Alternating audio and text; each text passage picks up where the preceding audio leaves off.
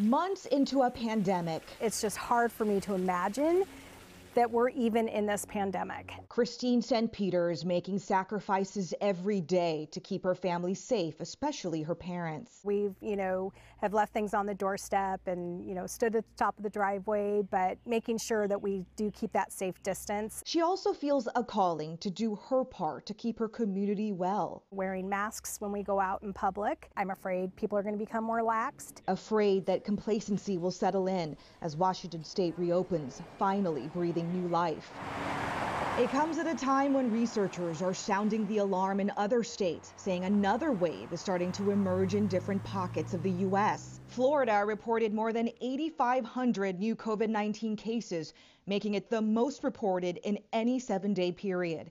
Arizona asking hospitals to now activate an emergency plan after seeing a spike in ICU cases. In Texas, the Houston Chronicle reporting up to a 36% increase in hospitalizations since Memorial Day.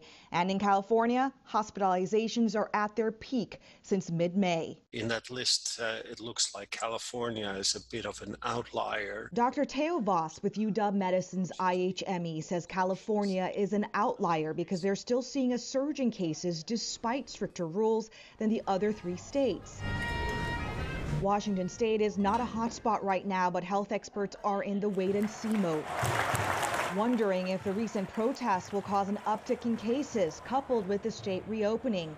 But one thing is for sure, according to Dr. Voss, looking at the latest global death count. I can only be, more pessimistic. I think we're still in the middle of a big problem. In Seattle, Hannah Kim, Q13 News. Well, we now know